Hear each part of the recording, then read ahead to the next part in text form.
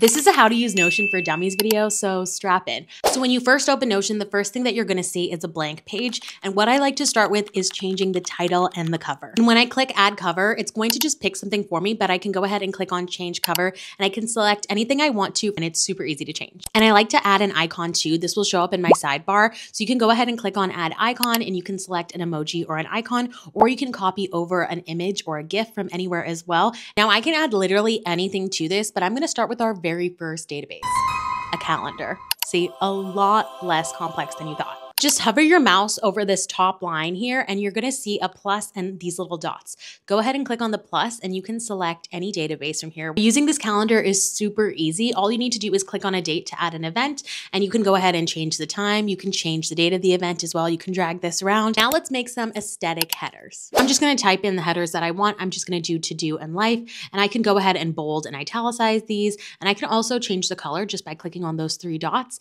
and I can change the background color right in there. If I want to put these beside each other, I can actually move any of these. It's like a block system anywhere on the page. And if I want them to be beside each other, I can just grab one and butt it up against the other one. And as soon as I see that little divider line, I'll know that they're going to show up right next to each other. Now to turn these into lists, all I really have to do is write my to-dos underneath any of those lists. I can highlight them and then go ahead and click on those dots again, turn into, and this time I'm going to choose to-do list. But of course you can choose any list you want. There's bullet, there's numbered, there's even a toggle list. So if you want it to show and close and open, you totally can do that as well.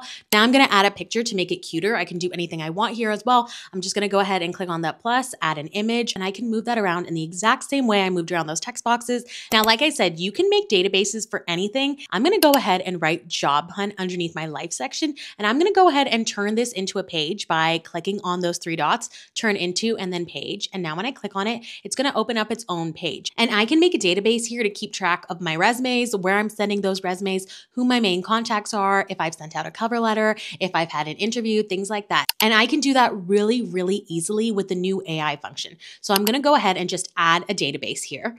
And now I'm going to see an option that says use Notion AI. I'm going to go ahead and click on that.